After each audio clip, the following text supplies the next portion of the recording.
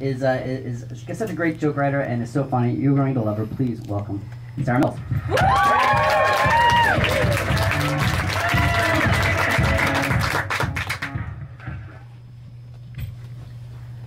Thank you for your generous applause.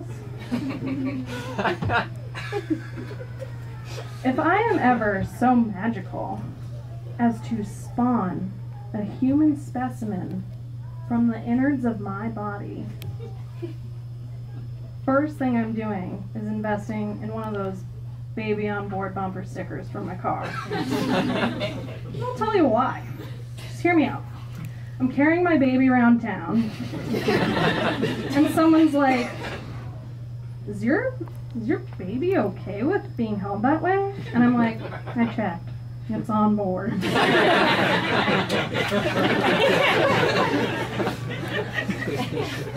If you need proof, just read the back of my car later. It says it all right there. So I traveled to Europe this summer. Thank you.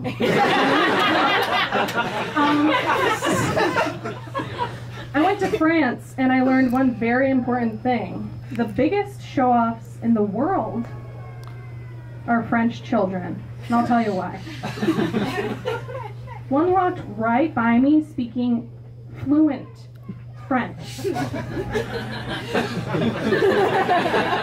was like, how did you do that? I'm 25 and I've never spoken a word of French in my life. And that didn't bode so well for me in France. Unless it sort of had an advantage, because usually Americans, they're ready to just look at you with disdain. But so I speak Spanish a bit, and I couldn't help, like I accidentally kept, like people would be like, bonjour, and I'd be like, hola. And then, so instead of being like, oh, is this American? They'd be like, oh, something's wrong with her. That's my impression of a French person, since I don't speak French. Speaking of show-offs, my brother proudly told me, this is a true story, proudly told me he was in a room and picked his nose and got a real good booger on there. He was ready to flick it into the unknown where boogers go. And he sort of looked up and saw a room full of people staring at him, much like what I'm experiencing right now.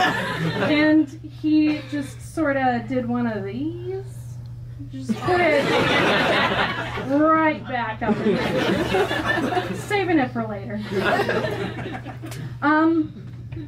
Speaking of dying, I was in Hawaii.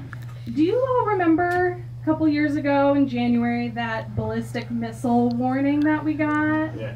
In Hawaii, yeah. So I was there with my show-off brother, and it was our first morning sitting down to breakfast. We're in this diner, and we hear the Amber Alert sound go off on our phone, and I was like, ooh, a missing child. What license plate will I be looking out for today? Pick up my phone and I see all caps message, ballistic missile inbound to Hawaii. I was like, oh my god, tell me more. Seek immediate shelter, this is not a drill. First thing I did, genius that I am, remained seated and looked